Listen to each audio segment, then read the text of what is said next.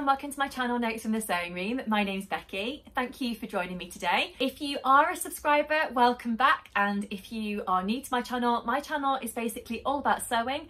So that's making different sewing patterns, reviewing different sewing patterns, trying out different fabrics, and sometimes a little bit of upcycling as well. So if that is something that does interest you, it would be amazing if you could consider subscribing to my channel and maybe giving me a thumbs up as well, because that does encourage YouTube to show my video to other people who like sewing. So today's video is all about what I'm planning to make during October. So I don't know about you, but I'm really getting those kind of autumnal vibes at the moment, and I'm kind of thinking, what is going to be suitable for me to sew over the next few months? So I've put together just a few bits and bobs that I want to sew over the next few weeks. So I thought I'd just chat to you about those today. Before we get going though, I'll just tell you what I'm wearing today. And I'm actually wearing a headband, which is completely different to the type of headbands I usually wear. I usually wear headbands that are maybe made by me, and they're kind of, you know, fabric-y type headbands. This is actually on a band, so it's a little bit different for me, but I'm quite liking it, to be honest. Don't know what your verdict is on those type of headbands, but I quite like it. So yeah, new to me, but I'm quite liking that. I just picked that up from the supermarket actually the other day when I was out doing my grocery shopping. I'm also wearing my latest Agnes top, so I won't talk too much about that because I will be mentioning it in my October makes video, because I've actually made that one this month already. And I'm also wearing one of my ready to wear cardigans today, and that's by Hell Bunny if you are interested. Okay, let's get to it and I'll tell you what my sewing plans are. So the first thing that I'm planning on making over the next few weeks is actually a pattern that is a kind of brand new limited edition pattern, I think, by Selkie Patterns, and this is the brand new I don't know if I'm going to say it correctly, Celeste blouse and dress. It's available in UK sizes 6 through to 32, and this is the lovely pattern cover here. So there are a few different versions available of this blouse and dress, and there are actually 4 different sleeve options. So I just hold that up there, you'll be able to see. So I'm going to make one of the dress versions, I think, with the 3/4 length arms. I think that's what I'm planning on doing, providing I've got enough fabric. I think I've got 3 meters, so fingers crossed that's going to be enough. Although the pattern pack does actually give you different measurements of fabric that you need for, or should I say, it recommends different measurements of fabric that you would need for the various different sleeve lengths. So I'm not sure if I will have enough, because I'm trying to squeeze this out of 3 meters. So we'll see how I get on. But yeah, I like that there's a lot of variety there. Different sleeve options. Obviously you can make the dress, you can make the blouse, and you can mix and match the sleeves. So I was actually given this pattern by Husqvarna Viking as one of their brand ambassadors for sewing machines, and I believe that this pattern is currently available from Husqvarna if you buy a sewing machine, but I believe, I might be wrong, but I think it's also going to be released as a PDF pattern by Selkie Patterns later in the year, possibly November, but I'm not sure about that, so we'll watch this space. So I'm really pleased to be working with Husqvarna and being asked to try out this pattern basically. So I think it's going to be right up my street. I've made the London dress a couple of times before by Selkie Patterns, and I also made that as a skirt and also as a blouse as well, and I really liked it. So the idea of having a go at this new pattern just really excite me, and yeah, can't wait to give it a go. So this fabric is a beautiful Dashwood viscose fabric that I've got here, and this is what I'm planning on making it in. So it's really lovely. It's got a beautiful softness to it, beautiful drape. It's got this lovely grey background and this lovely kind of spot, kind of splash type detail on there. And as you can see, there's lots of different colours in there as well. There's mustard, there's brown, there's blue, a little bit of pink. So yeah, there's all sorts. So and yeah, I just really like it. So it's grey on that side, white on the other side. So yeah, looking forward to working with that. I just need to get that into the washing machine and make sure that that's kind of washed and dried, and then I can get my pattern pieces cut out and everything. So I did think I might record a little Instagram video about that, so but I'll keep you posted how I get on with that one. So I should say actually that this fabric was given to me by Cole's Sewing Centre in Nottingham to make this lovely pattern. That's because Cole's work with Husqvarna, they sell Husqvarna sewing machines, so it's a bit of a kind of collaboration type thing. But yeah, yeah, so I'm going to be sharing my review of the fabric with them and also my review of the pattern. So I will of course let you know on one of my future videos how I got on with the pattern and how I found working with the fabric as well. But I am quite a big fan of Dashwood fabrics in general. I've made a few different things with them before and I've always really liked them, so I'm sure this one will be no different. And I quite like that it's kind of grey and it's got that bit of mustard in there, because I think that kind of gives it that sort of autumnal kind of feel, and hopefully I can wear it with a nice cosy mustard cardigan, or maybe a green cardigan, maybe this cardigan, I don't know, when I've made it. So that would be really nice, and hopefully I can maybe wear some different tights with it, possibly. Yeah, I don't know, let's see how we get on. But yeah, I will try it out with a few different things and see how I can accessorise the dress after it's been made. So yeah, I shall keep you posted on that one. The next thing that I wanted to share with you today is actually a fabric that I've had in my fabric stash for ages. Possibly, I was trying to think when I bought it, and I think it was possibly about 3 years ago, something like that. But I've dug right to the back of my cupboard and found it in there.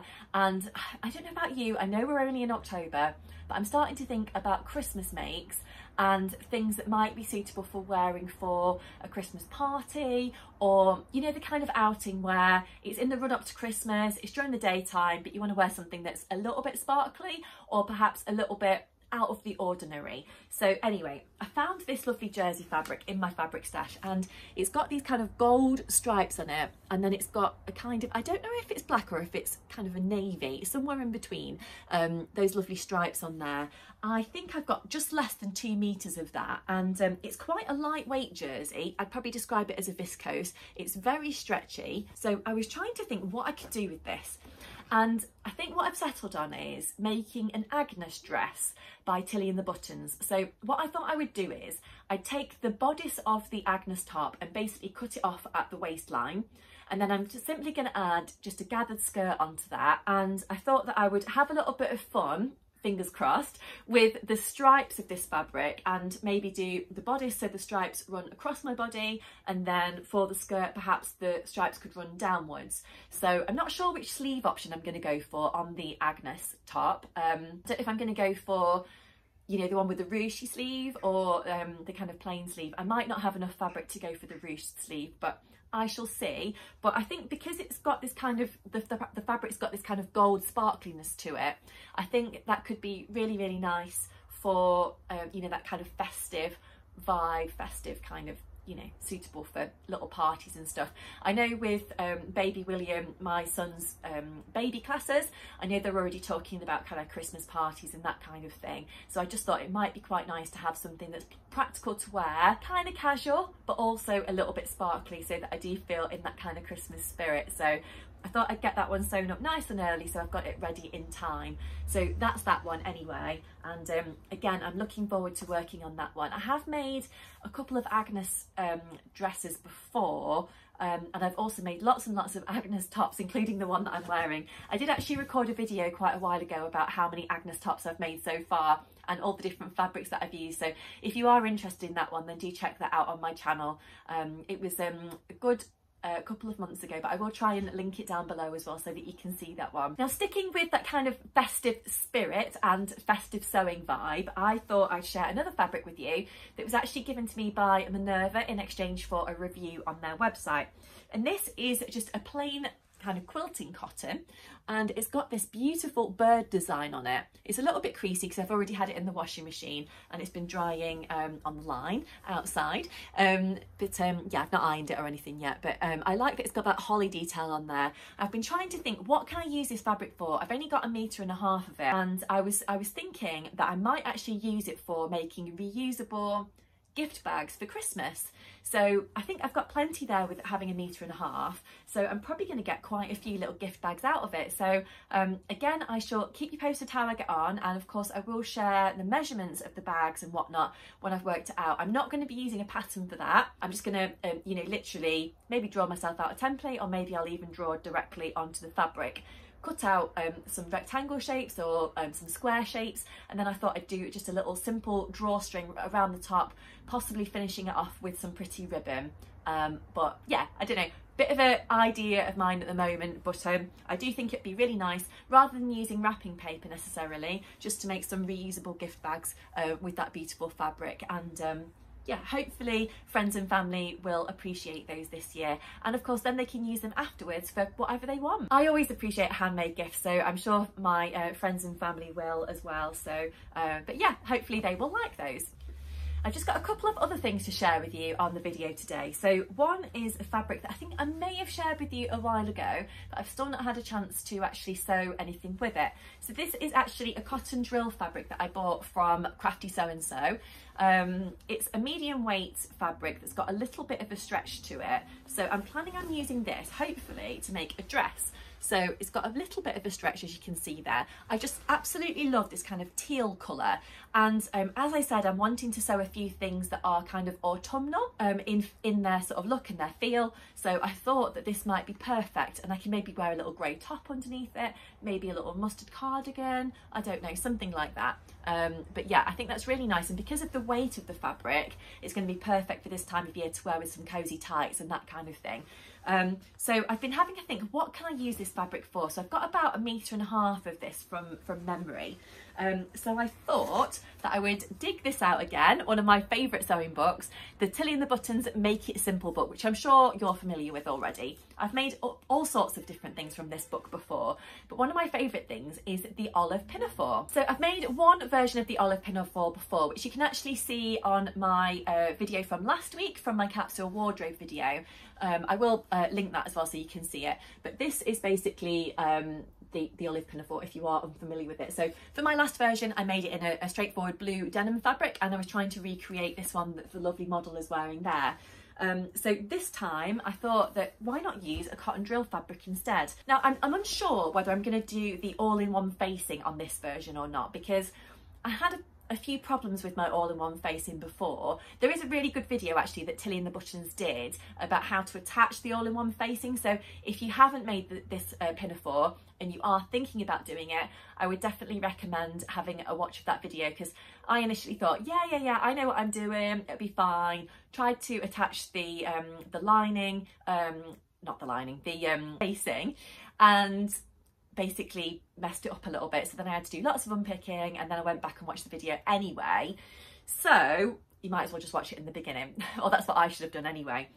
So I'm not sure if I'm going to go for the facing, because last time I used a cotton poplin fabric on the inside to add a little bit of colour, a little bit of something different on the inside of my fabric. But because the poplin didn't have a stretch and the denim that I used had got a bit of a stretch, it did feel like it was slightly tight across my shoulders. So I guess if I've got enough of this fabric, I could make the facing out of the same material, which could be okay.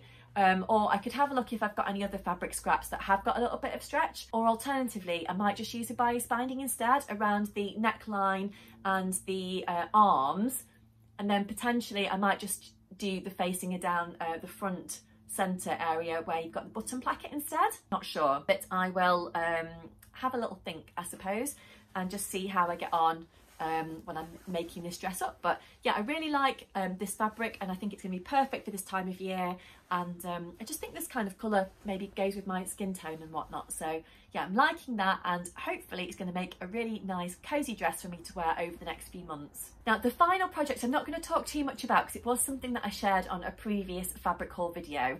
It's just that I've not had a chance to sew it up yet, so I just thought I'd tell you about it briefly again, and hopefully I'll get it sewn up over the next few weeks. So this is actually called the 4-in-1 Summer Basics pattern. I know it's not summer anymore, but I think using the fabric I'm planning on using, it will be suitable for, you know, this time of year. So I'm planning on making the little skirt version. It's got an elastic waist, and it's got this lovely tie front detail. So yeah, I'm looking forward to working on this one. I just haven't had time to get round to it basically yet. But I don't know if you watched my previous video, but I'm planning on dyeing, using this Dylon fabric dye, should I say, to change the colour of this. So this is a kind of cotton chambray fabric that I bought a while ago, and I've decided that I've just kind of fallen out of love with it a little bit. So it's got this kind of pinky colour to it, and then it's more of a lighter pink on the back. So I'm hoping that this fabric dye is going to do the job, and it's going to turn it as close to navy as possible, and then I think it's going to make a lovely little skirt for me to wear through autumn winter, and then because it's quite a lightish weight fabric, I can hopefully wear it into the warmer weather next year as well. So we'll see how we get on, but I am hoping to do that one as soon as I can, basically, as well. Time is tight for me at the moment in terms of doing my sewing projects. I'm back at work after my maternity leave, so that's quite full on. And then I've got William, my baby, at nursery, so obviously there's all the pickups and drop-offs and getting him to bed at night and all that kind of thing, which can sometimes be a little bit of a challenge. But I am trying to fit in my sewing projects here and there whenever I can. I do try and sew in kind of mini chunks these days, so I might do sort of 10 minutes here, 20 minutes there ahead of making the dinner, or maybe I might do a little bit in the evening depending on what time I've got, or perhaps I might sew on a weekend if my husband's around. But the sewing time is quite limited, but it is quite surprising how projects do come together, even though I'm only doing limited bits of sewing here and there. It is something that I really enjoy doing, and it's something that I want to continue with. So having that little bit of me time here and there, I think, really does make a massive difference.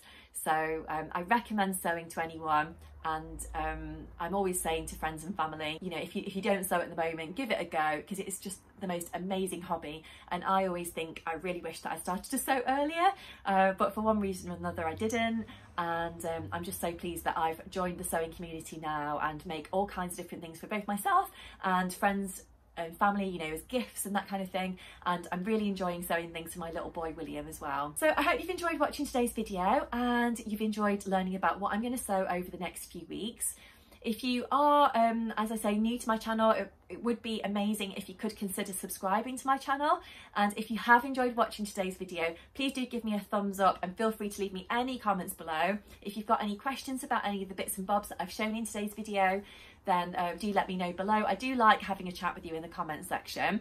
So yeah, feel free to get in touch, and I'll be back on the channel as soon as I can with my next video. Hopefully next week. I do try and upload videos on Mondays or Tuesdays if I possibly can, family life allowing, of course. But yes, I will be back on the channel as soon as I can with my next video, and of course keep you posted how I'm getting on with all of my various makes.